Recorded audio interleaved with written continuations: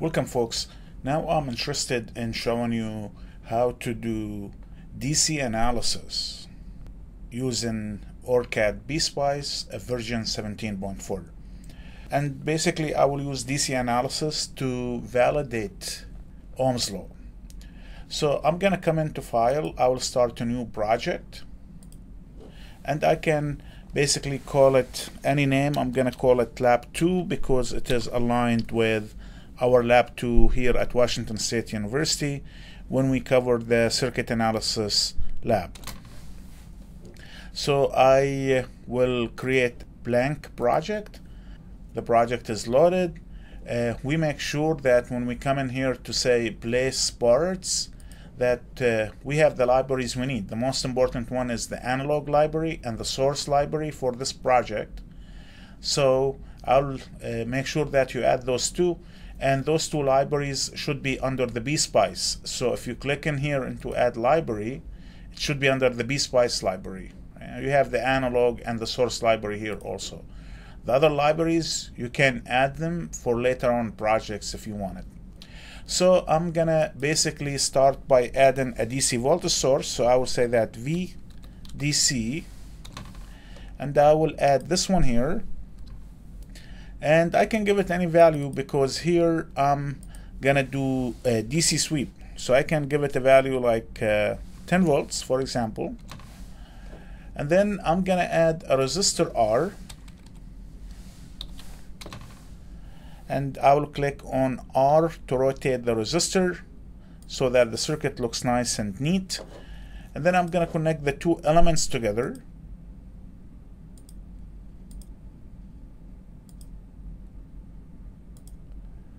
Like this. Finally, I'm gonna add a ground. I'm gonna make sure that I will add the zero cap sim. Remember that Pspice simulation requires you to define the zero voltage node, the ground. You must have that.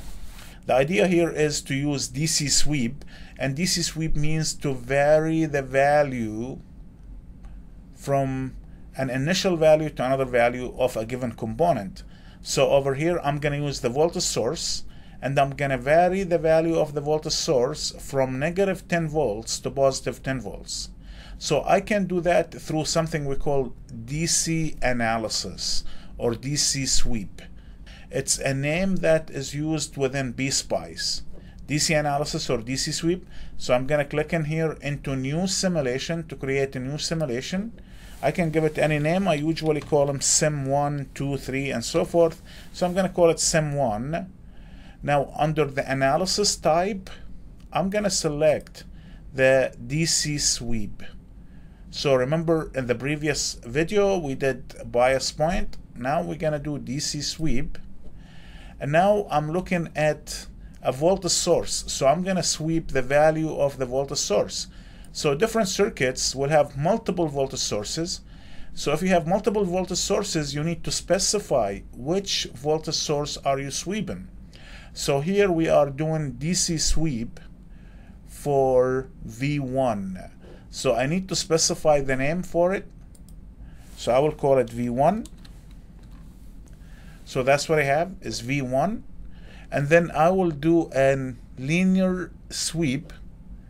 A linear, it's not going to be logarithmic, it's going to be a linear sweep. And I will start from minus 10 volts to 10 volts.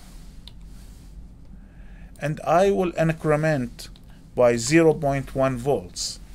So what does that mean is that when the voltage source V1 over here gonna change from initial value equals minus 10 to a final value 10 with a step size with an increment of 0.1 volts.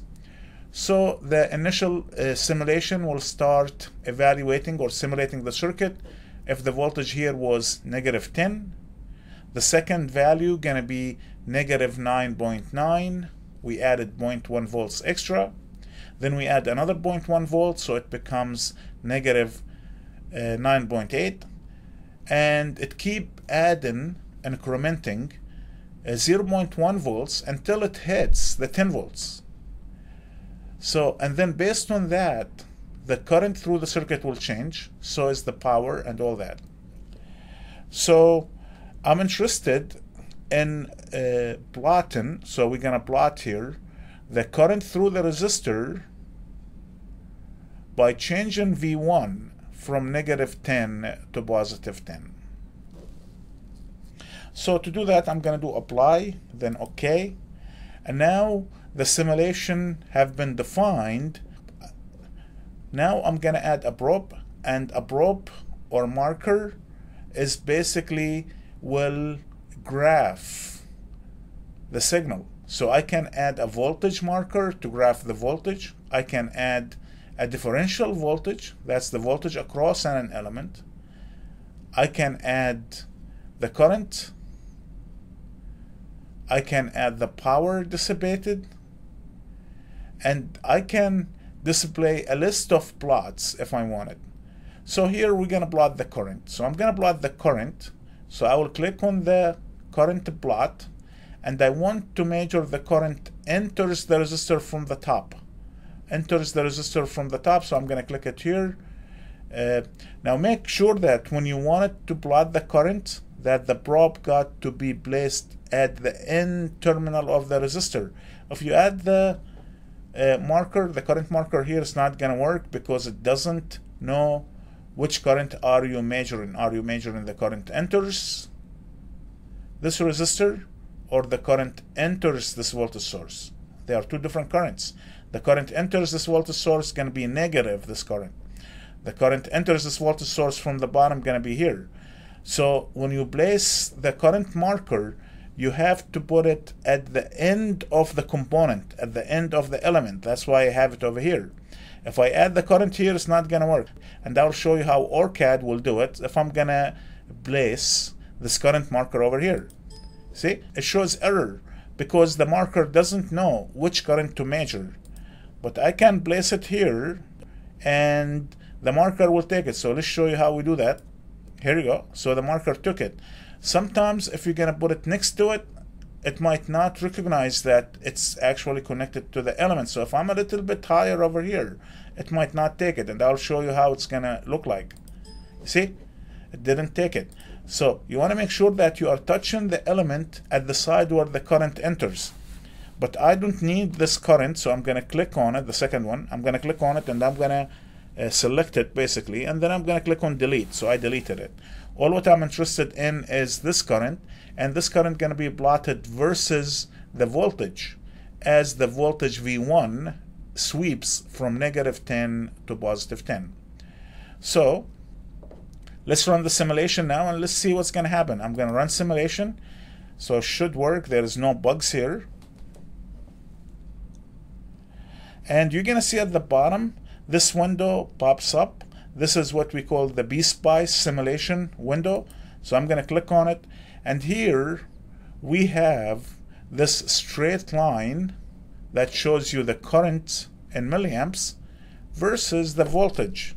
So here we sweep in V1 from -10 volts to +10 volts. And then the current will go from -10 milliamp to +10 milliamps, which is basically a linear relationship that we are expecting. That is basically V equals IR. Now note that when the voltage across the resistor is negative, the current is negative. When the voltage across the resistor is positive, the current is positive. And I want you to see that Ohm's law, V equals IR, preserves the sign. When the voltage is negative, the current is negative, V equals IR.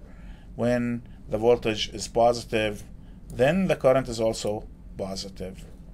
So this was a very quick and simple video to show you how we can simulate a circuit using DC sweep to validate Ohm's law.